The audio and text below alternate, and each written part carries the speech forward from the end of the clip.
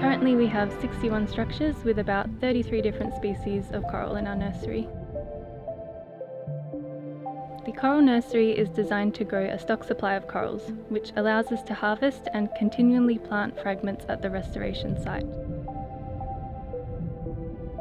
We usually collect coral fragments and colonies from nearby reefs that have been damaged, broken, or are in the path of a nearby development project. The fragments are then secured to mineral accretion structures. Mineral accretion is a technology where a low voltage electrical current is run through iron structures in the water. This technology has been shown to increase the growth and resilience of the corals. For most coral species, about 6 months in the nursery is enough time before they're able to be fragmented and outplanted. Our biggest challenge by far is anthropogenic-driven climate change. This has increased the frequency of coral bleaching events and reduces our production capabilities.